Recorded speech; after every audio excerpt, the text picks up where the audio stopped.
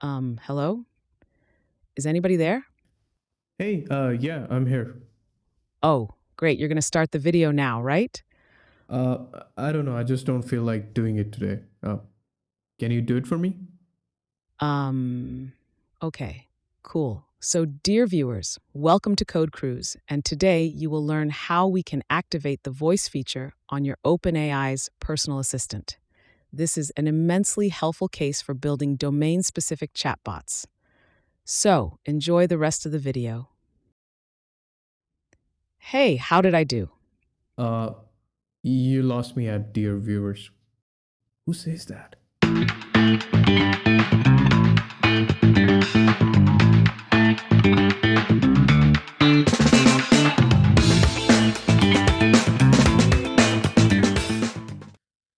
Hey everybody, welcome to another video of the Generative AI series, and in this video, just like my assistant told you, we'll be exploring of how we can actually get our assistant to talk. How can we actually enhance the functionality where they can speak out?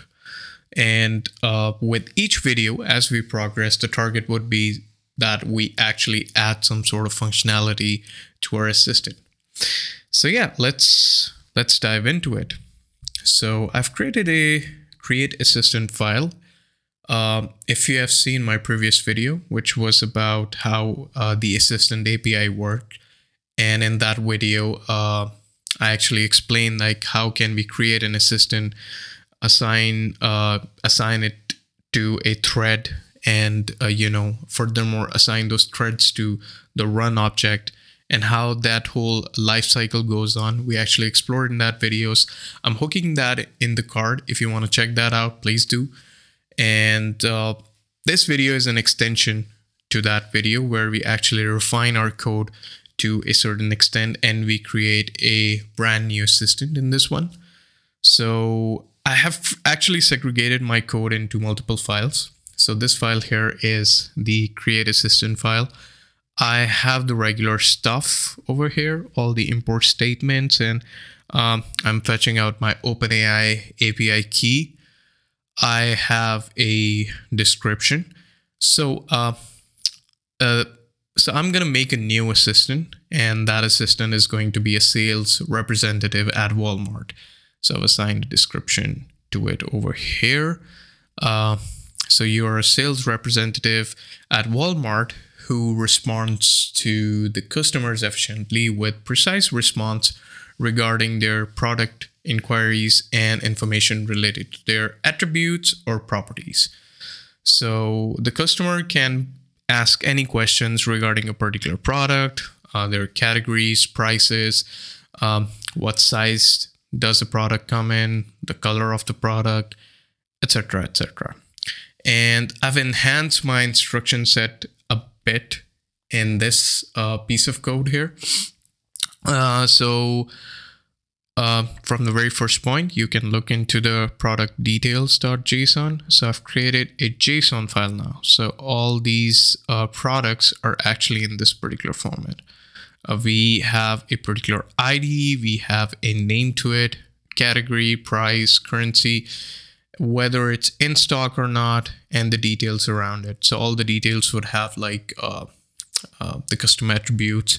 For example, in case of a t-shirt, we have material, size, and stuff like that.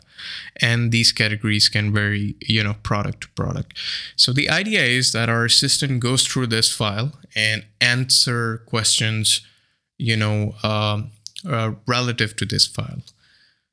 So yeah, so let's move on with the instructions. Most of the time, the customers would be interested in the product attributes and details around it. Here are a few examples. The tokens wrapped with the delimiter are the product's attributes being inquired. So I've actually provided a few examples, sample examples of how the customer can ask their questions. And I've actually highlighted that, certain categories or attributes for a product can be wrapped around a delimiter. So it's just like whenever you whenever you're giving an instruction to the model, it's always a good practice to use an enhanced version of it, because the best practice is that you have to give your model time to think. So when we say that, it's just like saying that you have to make a chain of thoughts or reasoning around it. So in the very first statements, in the very first paragraph, I've told them, what is expected out of them. And I furthermore added a few points along with the delimited, attributes, just to give it more context of, the questions and how they would choose to, answer those questions. So you can also add some sample answers if you want to restrict it to a certain format. Not required, just a suggestion. The second point is make sure you match the tokens asked by the customer with the names within the file. So when I say name, so I mean like the customer can ask like, do you have a bottle? And the assistant can match those tokens from the name. So that's what's happening here. For example, the customer can ask the question, do you have a bottle? Blah, blah, blah. I've already explained this. The third point is if you don't find a match within the file, then refrain from answering the questions, and I've provided it a default, like an answer to it. The fourth point is do not engage in any of the conversation that isn't from your field of medicine. So I copied this from my last instruction. So this is wrong. It shouldn't be medicine. It should be from the field of, let's rephrase this, conversation that isn't from, that isn't related to the product inquiries. In case the user is asking questions outside of it, then excuse yourself from the conversation by responding, I apologize, but as a sales representative, I can only guide you regarding the products that we sell. Perfect. Fifth point is keep your answers concise and short. Avoid adding details and be to the point. Yes, because the assistant I created before, the pharmacist, it's expected from it as a pharmacist to give a detailed response, but for a sales representative, I just want like to the point answers. And the sixth point is, as a sales representative, your job is selling. In case you cannot find a match of a product or a customer seems unsure about buying your product, you can recommend a different product from the same category. So yeah, I create a file and I add the product details.json. I create an assistant. Yep, I name it Wolf of Walmart. Woof, woof. I add a description over here. I specify the model. I specify that I need it in the retrieval mode, and I add these instructions to my assistant, and I assign it the file ID. I then print out the assistant ID and the thread ID, which will need to actually communicate with the assistant. So let's go and let's clear this out. And we're in the chat folder, and we need Python create assistant.py. And we wait just for a bit. We copy both of these. And let me add this as a note. Perfect. Let's see. Let's refresh and see if we have. Perfect. So the Wolf of Walmart has been created. It's assigned the assistant ID. That's my previous assistant, by the way. But perfect. Everything is as we need. Within the file section, you can also see that the product details is also uploaded and it's ready for use. Perfect. So I've created another file, which is speaking assistant, and I'm fetching out my thread and assistant ID from here within my .env file. So I'm just going to go ahead and copy these and paste it over there. Perfect. So I have my thread ID and assistant ID placed within my .env file, and now we can proceed further. So I have all the standard stuff here. I have a few new imports, which I'll explain a bit later, because these are for the speaking element that we are going to introduce within this video. I have the same old status completed for my run instances, and here I'm creating two new constants for assistant voice and assistant voice model, which I'll explain in a bit. We have the same instruction sets over here, and I've created a few methods out here for each step. For example, I have one for the run thread instance. I have one for the create message instance and retrieve run instances and retrieve message list. And I have one for the speak, which I'll explain in a while. So I have a while loop over here, which just prompts the customer, like, how can I help you? So I create a message over here. And after creating a message, so create message is this particular function. It receives a prompt and a thread ID. It creates a message and it returns the message. So here we can sort of store the message in case we need it. Then we create a run instance in which we forward the thread ID, assistant ID, and we're receiving the run ID in place of it.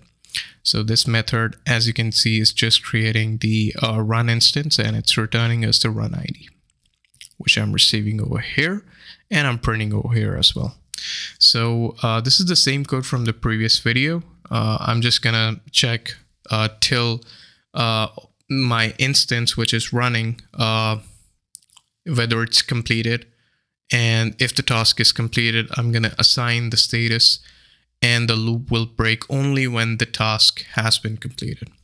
So after that, I can safely retrieve my messages, and I can fetch out the response from each of the message. So I'm only interested in the top response, because whenever a task of a particular run instance would be completed, the topmost answer would always be from, or the topmost message would always be from the assistant. So I don't need to worry about the rest of the messages. In case you want to display the whole history of messages, you can sort of, turn the logic around here and you can print them out. But in this case, I just need the top message and the top role. So I'll be printing out the role over here and the message over here. Perfect. So let's move on to the most important part of this particular code, which happens to be the speak method. All right. So just like here, I'm retrieving the message. I need the top message, and I need to print. Okay, I'm actually using this message and passing it to the speak method. So in the speak method, this actually comes straight from the OpenAI text-to-speech functionality. Just let me navigate through it. So we have it right here. So it provides us all the information that we need, and it also provides a snippet that we can use. But in this snippet, it's creating like an audio speech create. It assigns it a model. It assigns it the sound, or the voice, which OpenAI actually provides quite a lot of voices. We can talk about it a bit later. And it provides the input that it wants to convert to speech. And later on, it actually saves that response within a file, which we do not want. We want it to be played instantaneously. So in this function here, after I've created the response, I create a byte stream, and I pass it to the to a PyDub library instance, which provides me to segment the audio from a particular file. And from here onwards, I can choose or I can just, put my audio within the play function that it provides, and it'll play. So let's run this and let's see this in action. All right, so I need Python speaking assistant.py. Okay, hey customer, how can I help you? So let's ask a few questions regarding the product. Okay, let's start with, do you have any shoes that I can buy? And in progress, let's turn out the volume. We have running shoes available in the footwear category, but unfortunately, they are currently out of stock 7 source. It's alive. Okay, let's actually cross-check this. So I have my product details here, running shoes, footwear category, price 59.9, and in stock false. Perfect. Okay, let's ask another question. Do you have any bottles? Do you have any what? Yeah, let's go with bottles. In progress, and yes, we have a stainless steel water bottle available in stock 16 source. Perfect. That's just what I needed. So you can actually go on a little crazy here and let's something like that I want to buy a graphic tablet. Do you have one available?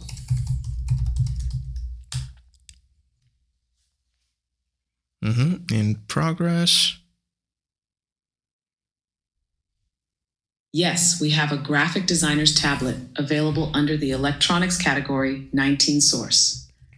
Perfect. Let's search it out and okay. And which size is the tablet available? Okay, in progress.